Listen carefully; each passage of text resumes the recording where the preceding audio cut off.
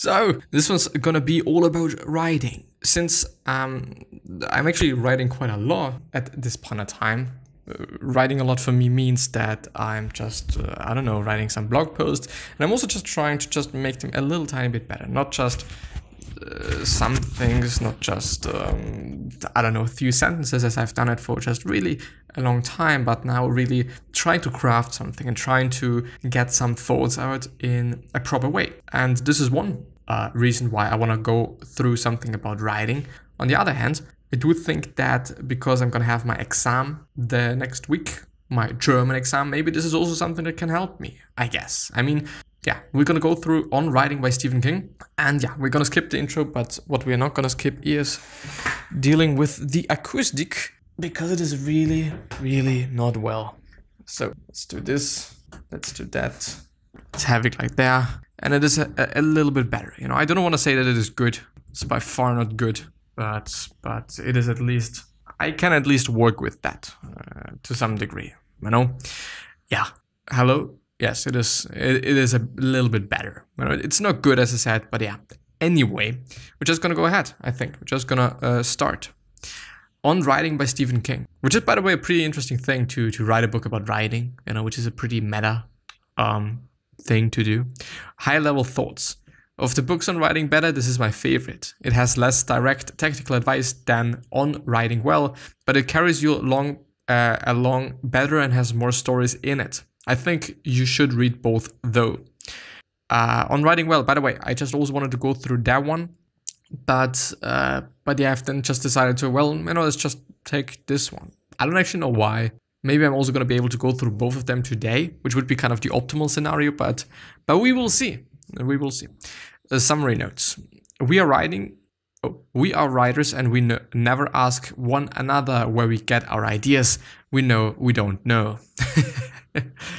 Yes, indeed.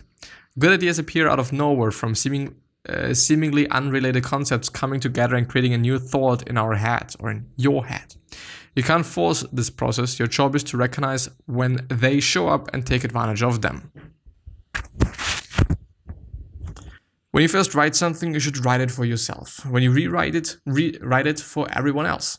Take out everything that isn't the story. Once it is out there, you don't own it anymore. Everyone else does. Which is, by the way, something that I've heard before and that I've seen before. I don't know where I've heard it. I really don't know. But yeah, I think it is actually the truth. You know, once you publish something, then it is not yours anymore. You know, of course, there is your name on it and stuff. You know, and practically it is copyrighted by you as well, probably, or by your agency or management or whatnot. But I don't know. You know, people are gonna do whatever with it. People are gonna share it. People are gonna talk about it. People are gonna whatnot with it. Life is not a support system for art. Art is a support system for life. And keep your desk in the corner to remind yourself of this. Quote unquote, keep your desk in the corner. Comment writing anyway, but lightly. You can't feel any emotion but apathy. What is apathy? I don't know what apathy is. Indifference, lack of interest, lack of enthusiasm. What? Come at writing anyway, but lightly. You can't feel any emotion but apathy. I don't know. The writer's toolbox. Build a toolbox of your writing skills and keep refining the tools in your toolbox. Common tools go on top. The more specialized tools go on bottom. You should only have 3 or 4 levels to it. I think it is about styles, isn't it? You know, it is about like, I don't know. Something that I've definitely seen is that less is more when it comes to writing and also when it comes to communicating, unless you really need it. And well, maybe not less is more, but just being efficient with your writing in terms of like, if you want to spread a message, if you want to spread something, then you should really have it pretty compact. You should really have it in a way of, I mean, like you shouldn't beat around the bush. You shouldn't just have too much text for too little of advice unless you think you need it, you know? So, but if you don't need it, then it is something that's pretty unnecessary. The thing is, of course, you know, we just then decide in the end what we need or how much we need and how much we can just cut out, which just totally comes up to you, you know, and what you think about things and what you think is important and what is not important and what is too much and what is too little and all sorts of things. top of the toolbox. The commonest tool is vocabulary. You must have a rich technical vocabulary, but you shouldn't make any effort to improve it. You shouldn't make any efforts to improve it, or your writing will sound stilted. Which, by the way, is a pretty interesting thought, because I always thought that, okay, you know, I'm gonna use very elaborated or just very high level vocabulary and stuff like that. But in the end, I actually really have to say, most often when you're writing in this way, when you're writing in a very, there is a bird. If you're writing in a very just I'm talking to the government style thing, most often it's really shit. You know, because you're not speaking like you speak, you're speaking like somebody else, maybe, and you're just speaking like, I don't know, it's not good. I don't know why, I can't really explain it, but it is not good. Use the first word that comes to mind if it is appropriate and colorful. Actually. I mean, it's probably kind of the best word that you have. Of course, you could just have a look at a dictionary, you could just use other words and whatnot, but I don't really believe that it is about words. Words can say a lot, but if you use words in the wrong way, then they just also say a lot, but a lot of negative shit. But I think it really comes up to your structure. And if you're having good structure and if you're having clean structure, then it's always going to be fucking good. Whether you're using those high level amazing words or no, doesn't matter that much. Also, neat grammar on the top, yes. Would kind of be good. Active versus passive words, always better to go active. And there is an example. The meeting will be held at 7 o'clock versus the meeting's at 7. The body was carried from the kitchen and placed on the parlor sofa versus Freddy and Mira carried the body out of the kitchen and laid it on the parlor sofa. The rider threw the rope and not the rope was thrown by the rider. Yes. So you should be active and not that much passive. I don't actually know why, to be honest, but you know, it might be explained in the book, but it is not there. So I don't know. The adverb is not your friend, just kill them all, and many adjectives too. Interesting. You know, because I was always told, like, you know, use a lot of adjectives and stuff, you know, because it makes things better and more colorful and more like interesting, because it's not always the exact same shit, but I don't know, I think in the end it's just really about being clean, and as clean as you possibly can be, and I think this is what you do by plainly cutting out a lot of fucking things. So yeah. Then the next one is he closed the door firmly versus he slammed the door. What is better? You know, it's of course different. So, I see. He closed the door firmly and he slammed the door. And since it is about adverbs, you shouldn't be using them. So if you close something firmly, you shouldn't say that he slammed the door. He closed the door firmly. He slammed the door. I don't really understand why, but I just see that it is... I think I gotta have to try that out. You know, I kind of feel like that it is not a good idea to just try that out when I'm in my exam. On one hand, on the other hand, it would just also be kind of an interesting thing to do so.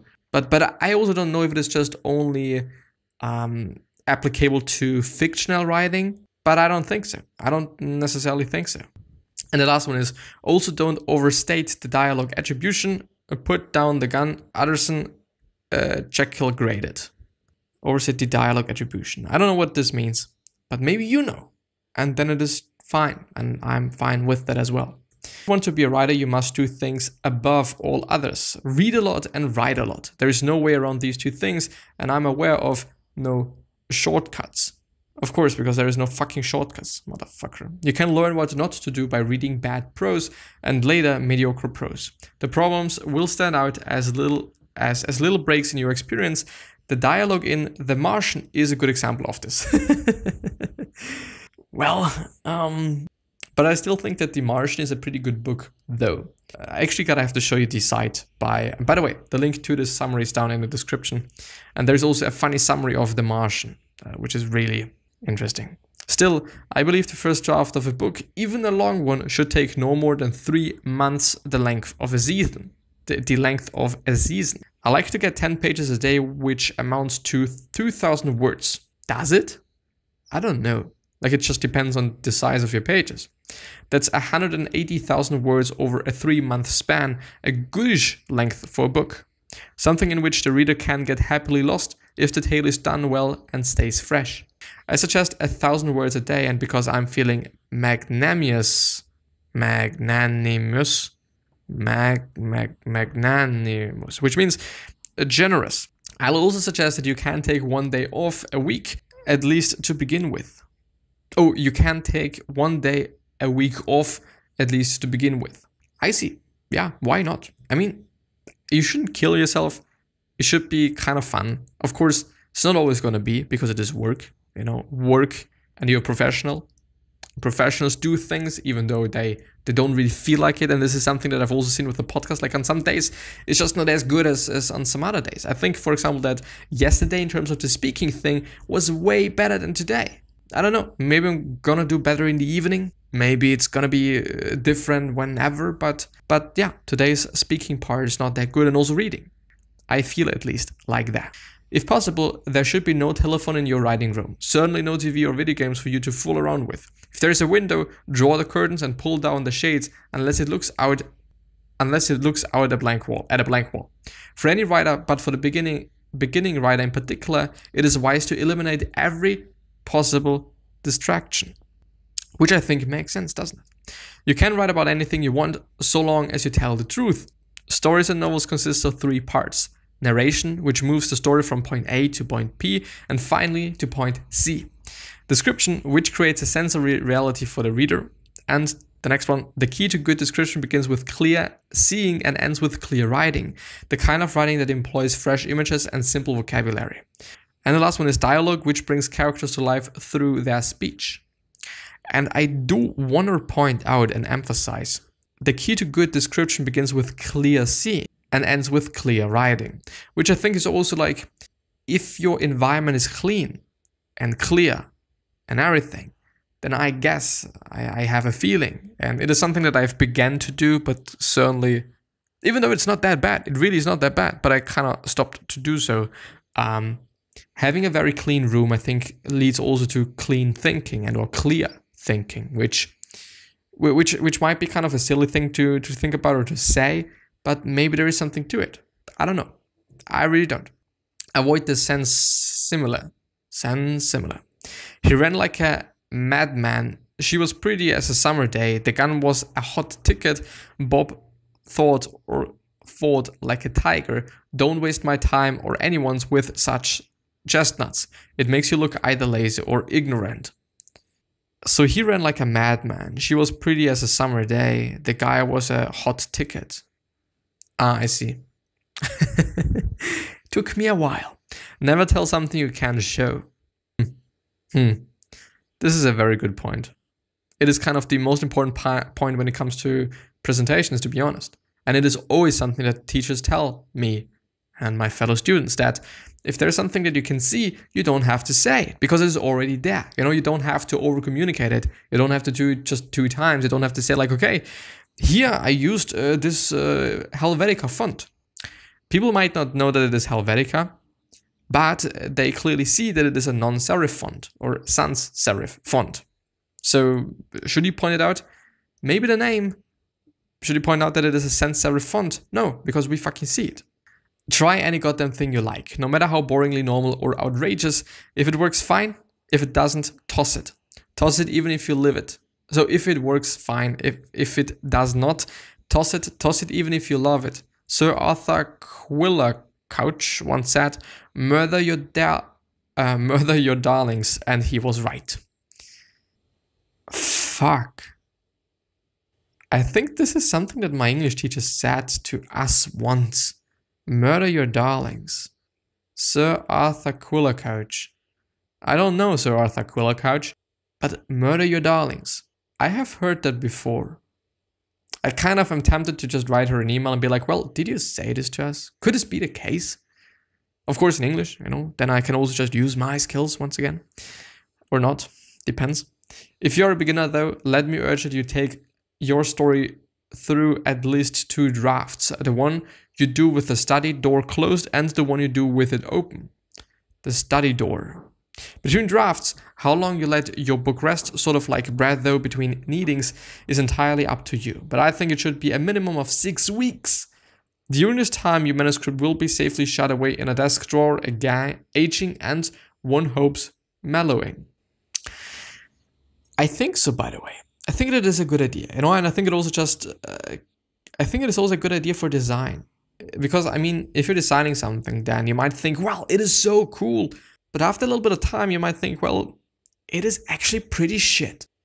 And I don't know, I think it would make things better, maybe. I'm not sure. I think it also depends on who you are. Some people are just, I think, pretty good with clear thinking and pretty good with just making things good, just right ahead. But yeah, I think that every novelist has a single ideal reader, that at various points during the composition of a story, the writer is thinking. I wonder what she will think when he or she reads this part. For me, that first reader is my wife, Tabitha. Or Tabitha. I don't know. The formula is the second draft is the first draft minus 10%, which once again just cleans everything down. You know, you're gonna cut out all the things that are not important. The end.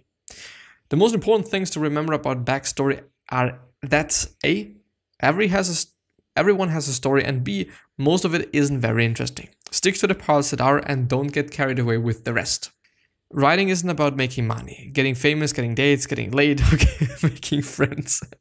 In the end, it's about enriching the lives of those who will read your work and enrich your own life as well. It is about getting up, getting well, and getting over. Getting happy, okay? Getting happy. Some of this book, perhaps too much, has been about how I learned to do it. Much of it has been about how you can do it better. The rest of it, and perhaps the best of it, it is a permission slip. Is it a rhyme? Does it rhyme? I think it rhymes, doesn't it? You can, you should, and if you're brave enough to start, you will. Writing is magic as much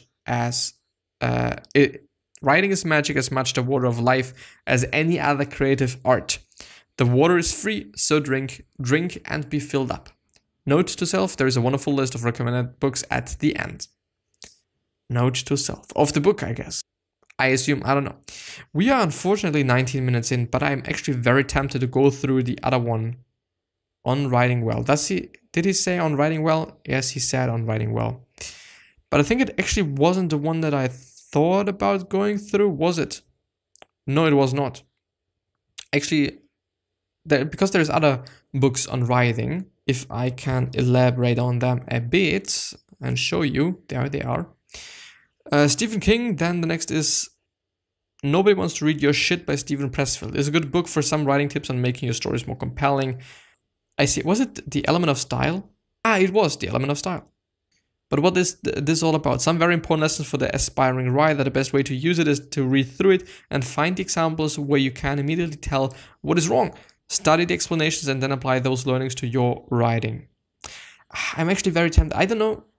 I might be going through both of them since they're not too long, both of them. But I don't know. I've also just taken fucking 20 minutes for Stephen King's book. But I don't know. Like, I think I just have to read more. And today I do a promise. Can I keep that promise? I really am gonna try to work hard in terms of like starting to read The Fucking Alchemist, but in German, not in English. I found it in German. And I'm gonna read it in German because for my German exam, you know, because my German is awful. It really is. Because I'm only reading English stuff and I'm also just only talking in English. Unless I'm just writing and texting with somebody or to somebody, then I'm obviously just not using that much of English. But yeah, anyway, I'm gonna end the episode. So I wish you the best health and happiness and also success, and also hope that you're gonna remind yourself and you're gonna be remembered, which basically means your legacy and basically means just being a nice person and then also being remembered as a nice person, which is a good thing, which is an amazing thing. Anyway, I could actually also do just some writing things. Maybe, Something that I could be doing is writing the blog posts in German and then translating them into English via some software. I could be doing this. It's not really something that I like to be doing. I mean, of course, I could also just translate them from English to German as well. But yeah, it's a little bit nonsensical. Anyway, another question that I want to give you is, what could you make? What could you say? What could you create that really gives something to somebody's life? Could you make something? Could you do something? Is there something that you could be doing? Because I think that there is something. I think that there is something great that you can do. But yeah, 3 other questions that are there are: why are you here? What are you trying to change? And what is bothering you the most? These 3 questions are hopefully going to show you your purpose and maybe even a business idea, which is a pretty huge and important thing. So think about it and have a look at it. And by the way, if you are such a person that is very good at writing, then you are fucking, and you should be fucking grateful. Because most often it is the case that when people are writing good, and I do not necessarily want to say those people with good grades in school, even though I believe when it comes to writing that that grades can just still say something, because of course it depends on your teacher as well, of course. But if they say that you're writing well, then it probably also means that you're writing pretty much clean, you know, and they also know stuff. Like I don't know, I think that those teachers that are just, I don't know, English or German teachers or whatnot, they know something about writing. They have read quite a lot. They had to fucking study that shit. Also historical things, as far as I can tell, actually. And yeah, I think they really know shit. But of course, there's going to be some good teachers and there's going to be some bad teachers. And there's going to be some teachers that just don't know shit. Yeah. But those people, they're, I don't know, like they're pretty much privileged with being able to write very well, because this means that they are communicating very well, and being able to communicate very well is a fucking good thing. But not necessarily, because I mean, Gary Vee is also a fucking good communicator, one of the best fucking communicators we're having at this fucking point in time, I think. But yeah, but he's a fucking bad writer, as far as I can tell, you know, or he just doesn't want to do that. But yeah, anyway, it doesn't necessarily mean that, but I think that I don't know, it's good to be a good writer. Yeah, as also Tim Ferriss said. Anyway, thank you very much from the bottom of my heart. I'm hopefully going to see you the next time. The next episode is going to be again about writing, because it's cool. I just appreciate that. And I'm going to see you the next time. Bye bye. Please stay healthy and stay cool, patient, generous, and